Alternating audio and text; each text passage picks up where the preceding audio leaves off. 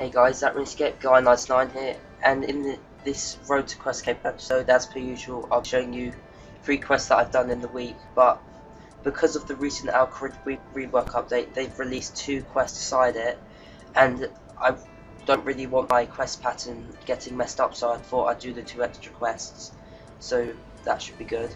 So starting off, for the first quest I did Darkness of Hallow Vale.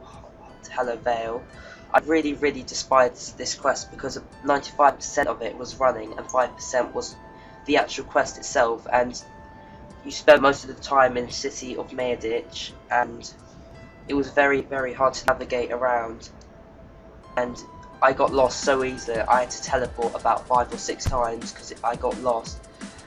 I'm glad it's over though, and it's really bad reward for a quest like that. It's really bad.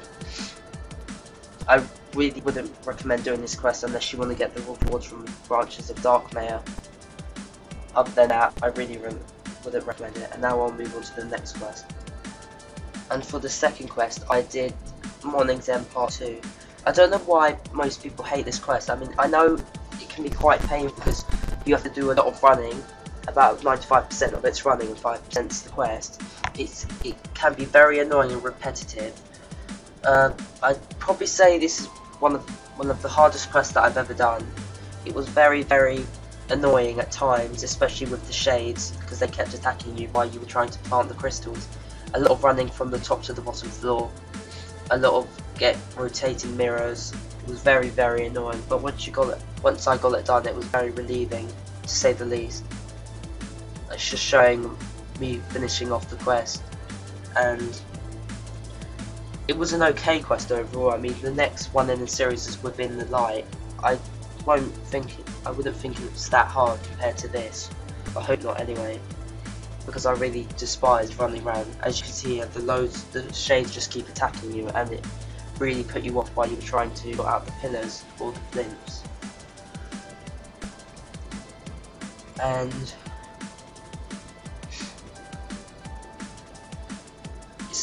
this quest took me around an hour and a half, just quite annoying. I don't think a quest has taken me this long, so to this day, unless I don't know how long No Man's Requiem took me. But I'm just glad it's over, and I'm not really keen on the rewards either, because as you'll see here coming up, it was very poor for a long quest like that. Even if you need to get agility up, that's quite poor. I don't know what the trinket does, which I got them to see like 20k agility XP and access to the Death Altar. Now I'll move on to the next quest. Okay, and for the third quest, I did Rocking Out. This quest was actually not that bad, if I'm honest. I mean, it didn't have any fighting. It was kind of like One Small Favour, except it was a lot better than that. All we had to do was do favours for about 5 pirates. It was fairly easy. It took me about half an hour to 45 minutes, but the time flew by because it was so easy. And this is just a cool cutscene showing with what happened between the pirates. And it had some decent rewards, which is good. It's just, I think there's one more quest after this in the pirate series, and one pirate quest in the future, which should be good. So I need to do the next quest after this to do pirates is I can't remember. I know what it is, but I can't remember. Clockwork Syringe, yeah, that's it. So hopefully I should do that soon, and it should be good. And there's 2 more quests after this one, which is the brand new ones. And he's like jumping off the ledge, and quite cool. The ship's on fire. And I think I just need to speak to this guy and then quest complete. This one was quite funny. It's just a parody. I think it's a parody of like No Animals Were Harmed or something. It's just like people spawned in Lumbridge.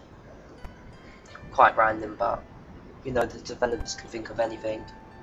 And now I will, no, hold on, see, like, these rewards, quite good rewards, 25k, thieving, crafting, smithing, and now I have 70 thieving for the stairs back, which I want to do, but hopefully won't rage at.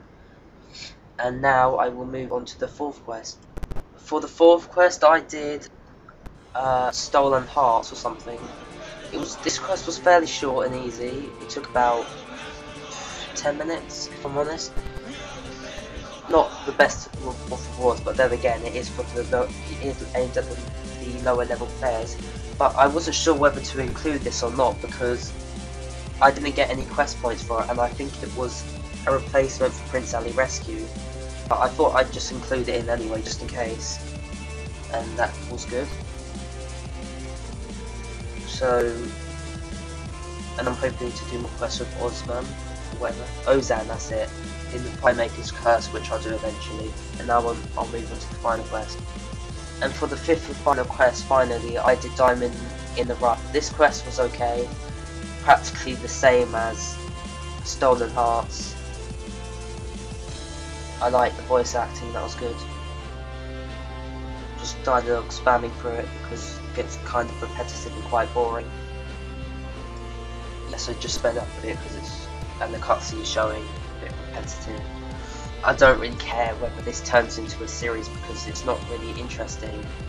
Unless, because I heard them mention Menethos a few times, and we all know that Menethos, like, it's been sitting there for years and there's been no news or anything about it, so I hope if they do make a series, they open up that city, because that should be quite a good thing to look forward to. Thanks for watching my Road to Questcape. This has been episode 5. I will see you in episode 6. 17 quests down if I'm not mistaken, and 30 to go, and just more good content, etc., and more episodes to come. See ya.